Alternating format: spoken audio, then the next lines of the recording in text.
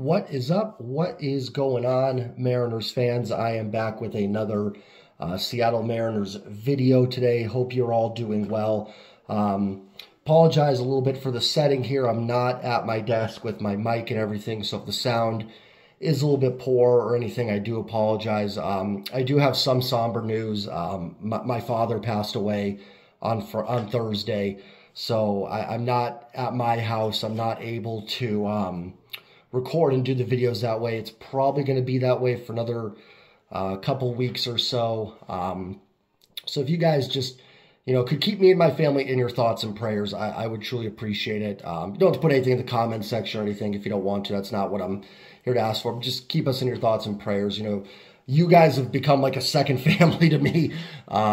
So I did want to, share that news because it is something important in my life. And it does, just so you guys know, that's why I'm in this setting. I'm not downgrading anything with the quality of my videos. But for the next few weeks, it may be stuff where I'm, in the car making a video or in a room like this, kind of doing a video and talking about stuff. So, like I said, just wanted to inform you guys on that, and my dad is a big part of my sports life. It's going to be tough to get through baseball season without him, especially football. He was a bigger football fan, so I will definitely miss watching the games with him. And, he wasn't a Mariners fan, he's a Dodgers fan. So when that Dodgers-Mariners World Series happens, we'll know who orchestrated it for 2024. But, yeah, so just for a couple weeks, it's probably going to be stuff like this. Then I'll have my desk and everything back and set up and with my mic and everything. So just bear with me for a couple weeks. Again, like I said, I think most of you guys, it's supposed to be a podcast, so just listen. You don't need to watch as much. But basically, I want to make this video talk a little bit about Blake Snell and Matt Chapman, two names that the Mariners have still had, sounds like, some interest in, which shouldn't be too surprising. I talked about it in my last video. I talked about it on my stream with Rooftop as well, and he mentioned it too. Just as we get closer to opening day and these guys remain unsigned, it becomes more likely that a team can sneak in that you don't expect to sign these guys can sign them. A team like the Seattle Mariners. The market dries up a little bit. We're, 38 days away from opening day, 39. Spring training starts, I think, Friday or Saturday. So, the longer it goes, the better chance a team can sneak in and maybe sign one of these players. Now, I'll be very clear. I don't expect either player to be a Seattle Mariner at the end of the day. I just don't think that, I don't think they're going to spend the money on it. I'll get into reasons why, talk about the ownership group a little bit, but I think there are valid reasons to not necessarily be in the market for either guy as well. Chapman a little bit more than Snell, but I'll get into both guys here. Let's start with Blake Snell. And listen, at the end of the day, it comes to Blake Snell. No question, I think Blake Snell would make the 2024 Mariners better. And if that's the takeaway we want, then, sign him, right? Like, I'm all for it because I do think it makes the 2024 Mariners better. It is a team that I think can compete and win a championship or certainly win the West and maybe compete for a World Series. So there's no reason not to sign a guy that you think can put you over the top. However, this team has committed money. We saw them sign Robbie Ray 2 years ago.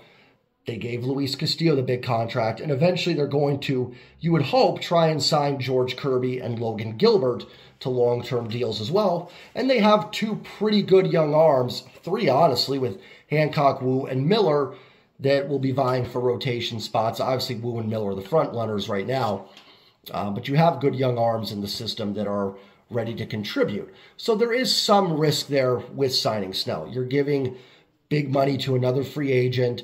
You've done that with Robbie Ray. You've given it to Luis Castillo. It may impact your ability to sign Kirby and Gilbert down the road, possibly, if you're paying, like I said, you've gotten out of the Robbie Ray deal, essentially, but, now you take on Mitch Haniger's contract with that, and you're paying Castillo, which is great. I love the Castillo deal, no problem with that, but you're going to want to pay Kirby and Gilbert as well. And this ownership group is not spending the way teams like the Dodgers are. So listen, in a perfect world, sign everybody, right? Like, go ahead. It's not my money, so go ahead and do it. But I can understand where when you take into consideration the ownership's limitations. And again, I've talked about it, whether that's their own self-imposed limitations, whether they've blown all the money, whether they're just being cheap and don't want to spend. I don't really care. Bottom line is, they're not opening the checkbooks as much as we'd like. I will say this team has been more active than a lot of teams this offseason. I will give them that. I think that's more Jerry Justin and company than the ownership group. But I think you guys know what I'm getting at with that. So, there is some risk there that if you sign them, maybe that hampers your ability to sign some of these pitchers long term. You could also make the case that your pitching is good. It's not just good. It's really good right now. You've got Castillo, you've got Gilbert, you've got Kirby. We've seen Brian Wu and Bryce Miller have some success at the big league level. There's things they obviously need to work on, but we've seen them have fairly sustained success. So you could argue that, hey, we're not going to sign Blake Snell to that big deal because that. And I still think Blake Snell's going to get pretty big money. I think the hang up for Blake Snell in the market right now is he's coming off the Cy Young season. And I'm assuming probably his camp is wanting him to be paid like a #1 starter. To me, Blake Snell is more of your prototypical #2. In fact, I think Blake Snell and Robbie Ray are very similar. Both having that kind of, I don't want to call it a random Cy Young year. They're good pitchers, but both kind of having that Cy Young year that you didn't expect. Similar profiles, both left-handed. And I expect them both to kind of get, we saw what Robbie Ray got. I expect Blake Snell to get something similar. He's probably looking for something with a little bit more, probably looking for a little bit more money on his deal. But I still think Snell will get paid fairly significantly. We'll talk about Chapman in a minute. I'm not as convinced that Chapman will get the big money, but I do think Snell will eventually get it. Now, there's a lot of pros to signing Blake Snell as well, right? One, he's really good. And I think he's kind of your prototypical #2. Truthfully, you can make a case in the Mariners rotation, he's the #4 starter, honestly. It wouldn't shock me at all if Gilbert, Kirby, and Castillo are all better than him in 2024. I actually think that's a positive to sign him. You don't need Blake Snell to repeat his Cy Young season if you bring him in. You just need him to be a solid piece, truthfully, as crazy as it sounds, on the back end of the rotation. It also would allow you to maybe have Bryce Miller or Brian Wu, whichever you want. I tend to be a little fonder of Brian Wu than Bryce Miller, but whichever one maybe shows more in spring training, you have them start, or whichever one shows less, I guess, in spring training, you could start in AAA. Maybe it's Bryce Miller, maybe that's Splitter. You just want him to work on it a little bit more, get some live game action in AAA. You can bring him up. Brian Wu does have some injury histories, so, history of injuries, I should say. So you might want him to start in AAA, and you can find a way where they kind of both get 120, 130 innings, kind of splitting that 5th spot. Maybe if Wu's the one that makes the team at the All-Star break, he can skip a couple of his starts to preserve his arm. Bryce Miller can come up and make a couple starts, whichever way you want to do that, because you've got 4 outstanding pitchers. There's also injuries that can happen. We saw it last year with Robbie Ray. Now, Blake Snell could be the pitcher that gets injured if you sign him as well. You don't know. But if something does happen, that's a big chunk out of the rotation. Let's say, God forbid, but let's say Gilbert goes down or Kirby goes down. Now you're relying on Wu Miller and Emerson Hancock to be big parts of the rotation. Now, listen, you can't have 20 aces, right? Eventually, there's just some scenarios with every team where a certain amount of injuries just is going to hurt you. There's no way to bounce back from it, right? Like, if the Chiefs lose Patrick Mahomes, you can't go, well, we should have signed Joe Burrow or Justin Herbert or someone to be our backup quarterback in case Mahomes got hurt. There are some injuries that you just have to go, is what it is. If Julio Rodriguez gets hurt, yeah, the Mariners are going to be a tough spot. They can't trade for Ronald Acuna and stick him, on the bench or something in hopes, Julio gets hurt, we have Acuna that can go out there now. But you guys know what I mean. Not that Snell would be on the bench, he'd be in the rotation, but I think you guys know the point I'm making. But I would be for Blake Snell signing. He's actually been a very consistent pitcher. You know what you're going to get out of him. You're going to get those Robbie Ray type numbers. And here's the thing. I think people forget Robbie Ray in 2022 was really good.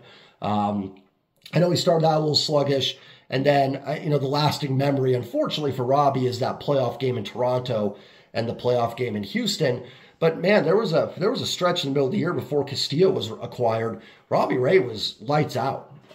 As a starting pitcher. He even kind of started throwing that 2-seamer. I remember in 2022 that really worked out for him. So And Robbie Ray did not have a lot of protection in that rotation. Logan Gilbert was going into his first full season in the big leagues. George Kirby wasn't up yet. Marco was your number 3. Chris Flexen and Matt Brash was in the rotation in 2022. So there wasn't a lot of protection for Robbie Ray. He was kind of asked to be that ace of the staff for that team in 22. With Blake Snell, you're not needing that. You're asking him to just do what he's done, and you're set because you've got a 3-headed monster. It would be a 4-headed monster with Snell.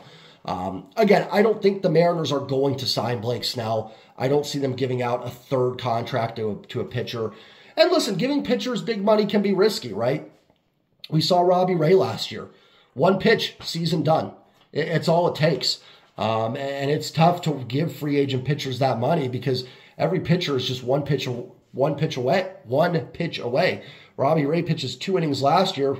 He's not going to be ready till maybe the All-Star break at best for the Giants in 2024. So that's, a year and a half gone after just 1 pitch. So every pitcher is just 1 pitch away, and there's no way to predict it, right? That every pitcher is that way.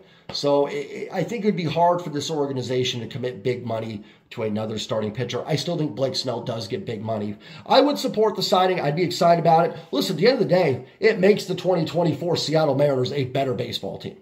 And, yes, I understand, like I said, Kirby and Gilbert, it could hinder something with their contracts down the road. And I do think we shouldn't just ignore 2027, 2028 and not focus on those things. I don't think you should just sell everything, sell your soul for 1 season, essentially. But you also kind of have to worry about that when you get down the line. Kirby and Gilbert might not want to stay anyways. They might want to test free agency regardless of what you do. So it might not be an issue of having the money. And at the end of the day, they'll have the money for it. Like, that wasn't a defense of this ownership group. I'm just saying, like, they'll figure it out. They found a way to keep Luis Castillo. If they need to, they can find the money for Kirby and Gilbert. When we get to that point of free agency, which is still down the road for both of those guys. And I don't think Blake Snell's going to get it's like Blake Snell's getting the Shohei Ohtani contract where it's just ripping you apart. And certainly for this ownership group, it might be the equivalent of the Shohei Ohtani contract. But I don't think it's going to be anything that you couldn't get out of or wiggle around, just like they did with Robbie Ray, essentially. There's a team that would take on the Blake Snell contract in return for another contract or something like that. So, and listen, even the Robinson Cano deal, they found a way to get out of it, at the end of the day. So there are ways to get around it if Snell struggles or something down the road and still re-sign Kirby and Gilbert. So I would be all for a Blake Snell signing. I can understand the reasons for no, right? You can certainly make the case that they spend money on Blake Snell, could hamper their spending next year. Brian Wu and Bryce Miller, guys you have that are ready.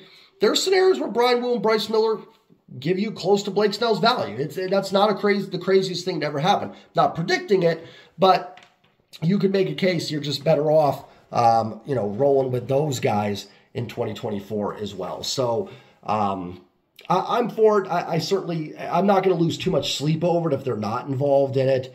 And I don't really think the Mariners are super involved with both these guys, to be honest. Now, maybe I'll eat my words. I'm not going to say I'd be shocked if they signed one of them. But I would, you could color me. Sorry, I'm trying to move the camera around here. Doing this on my phone. Like I said, we're going old school with the video here for a couple weeks. But lost my train of thought there. What was I talking about? Oh my gosh. What was I talking about with Blake Snell? Inquiring about him. What I think is really happening here, we're 39 days from opening day. Spring training starting in a week or so. I think what you're getting is the Mariners are just checking in on guys.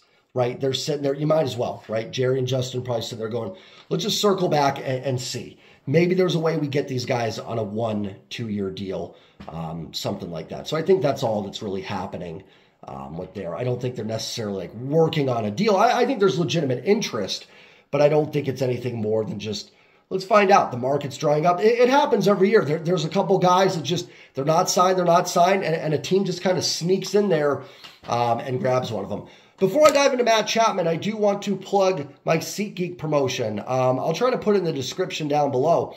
But download the SeatGeek app or go to the website. Use promo code JSTrident and I need to apologize. I said 20% off in my last video. It's actually $20 off your first purchase with using promo code JS Trident on SeatGeek. That could actually be a better deal if you're getting, 2 tickets. $20 off might actually be better than 20% off. So, yeah, go to SeatGeek if you're coming down to Arizona for some spring training games. If you're getting ready to go to T-Mobile, or maybe you're like me, you don't live in the state of Washington, but you still want to go to some games. Maybe you're in, Texas, you want to go catch a Rangers game. You're in Arizona, want to go watch the D-backs, or you're in San Francisco, want to go watch the Giants. It doesn't have to be Seattle-based. Get the SeatGeek app, go to the website. Green means good deal. Red means it's a bad deal. So they'll let you know if it's a good deal or not based on price. And then enter promo code JS Trident, and you will get $20 off your first purchase on SeatGeek. So make sure to use that as we get into baseball season. Yeah, so go ahead and use that code when you would like. Now, the other free agent that's been apparently the Mariners have inquired on is Matt Chapman, former Blue Jays third baseman. Chapman, to me, is a little bit different than Snell. I'm kind of on board with Snell. I think you know what you're going to get with Blake Snell. Chapman is a little tougher for me. Now, I absolutely think there's a scenario where signing Matt Chapman makes the 2024 Mariners better. Chapman had a nice season last year. WRC plus of 110, was worth 3.5 wins above replacement level, and is one of the best defensive third basemen in all of baseball. That's good value right there if you can get that out of your third baseman. Replaces any value that Gino gave you, and a better defensive player. However, when you dig a little deeper with Matt Chapman, the offensive numbers are very, very weighted by March and April. In March, April, his WRC plus was 216. In May, it was 63. In June, it was 75. July was 154, which is good. August was 49. September, October was 75. So if my math is correct, after March and April, his WRC plus was 84. Now, I have always said this, and I will continue to say this. Never just eliminate a player's best month. That's not fair, right? Because that month counts. If we eliminated every player in baseball's best month, they would all look a lot worse, right? Everybody has hot and cold streaks in sports, especially baseball when it's 162 games. There's going to be stretches where you're just not playing good. We look at Julio last year. There was a stretch where that guy could not make it out. There were stretches where he was beyond frustrating to watch. Well, I love Julio. I think Julio's going to win the MVP this year. But there was definitely stretches where he was frustrating. But with Chapman, it is concerning that it was almost all March, April. Very similar to like Jared Kelenic, and I've talked about that we should eliminate Kelenic's April. But boy, you take that away, and he was not very good. Same thing here with Matt Chapman. The defensive value is there. However, even defense can fluctuate year to year. It can sometimes be, defense can have inconsistencies to it as well. Now, I'd be shocked if Chapman is not a good defensive third baseman, but what if he does take a couple steps back? That's still a good defensive player, but if you're not getting that kind of April, May production, you're getting the rest of it, the 84 WRC plus. If you were frustrated with Eugenio Suarez last year, and I love Gino, but if you were frustrated with him swinging through pitches, fly balls dying at the warning track, and all of that, Matt Chapman's going to drive you even more nuts because you're going to get a lot of that. You're going to get a lot of swing and miss. You are going to get fly balls dying at warning tracks. So, I mean, if Gino drove you nuts last year a little bit, and again, I love Gino, and he was still fairly valuable. So again, I'm not making a video saying, don't stay away from Matt Chapman. I'm just saying that there are some very legitimate concerns I have. And as a right-handed hitter in T-Mobile, where it's a lot tougher to hit as a right-handed hitter, I do have some legitimate concerns. You also, and you might say, Jay, I thought you had said in a video a while back that you were interested in Matt Chapman. I did say that on Twitter as well. I do want to clarify that was before the Mariners acquired Jorge Polanco. At the time, the Mariners had Josh Rojas as their everyday second baseman, maybe platooning with Dylan Moore, and Luis Urias as your everyday third baseman, also maybe platooning with Moore or Haggerty or something like that. In that scenario, yes, sign me up for Matt Chapman. Like, he can plug in and play third base every day. You're going to get great defense, inconsistent bat, but it's better than what you have there. And then Rojas Urias can go platoon at second base or whatever you want to do there. Well, now with the Jorge Polanco acquisition, I know Polanco plays second base, But you've got that platoon at third base with Urias and Rojas, so you're set at second. I get Urias and Rojas if you're not crazy excited about that platoon. I'm not coming out here to say, well, why would you ever want to improve on that? But what the heck do you do with them if you sign Matt Chapman? I mean, all of a sudden, if you sign Matt Chapman, I look back and I go, well, and I get it, right? Maybe the market just comes back for Chapman and he's cheaper, and they didn't realize that when they made the Luis Urias trade. But if you sign Chapman, I'm kind of sitting there going, well, I'd rather have Isaiah Campbell back. Give me more bullpen depth. What the heck's Urias going to do? Rojas would still have some value because being a left-handed hitter, not that I would necessarily platoon Matt Chapman, but you could get Rojas at bats there at third base to give Chapman a break and stuff like that. But that only works if Matt Chapman's really cheap. If he's still somewhat expensive, you can't really platoon him either. So just to me, you sign Matt Chapman, then what do you do with Urias? What do you do with Rojas? What do you do with Dylan Moore and Sam Haggerty? Not saying Matt Chapman's not better than those guys. He very well may be better. But it just kind of creates a weird roster crunch there and I'm not convinced he would be better. I think there's a very good chance at it.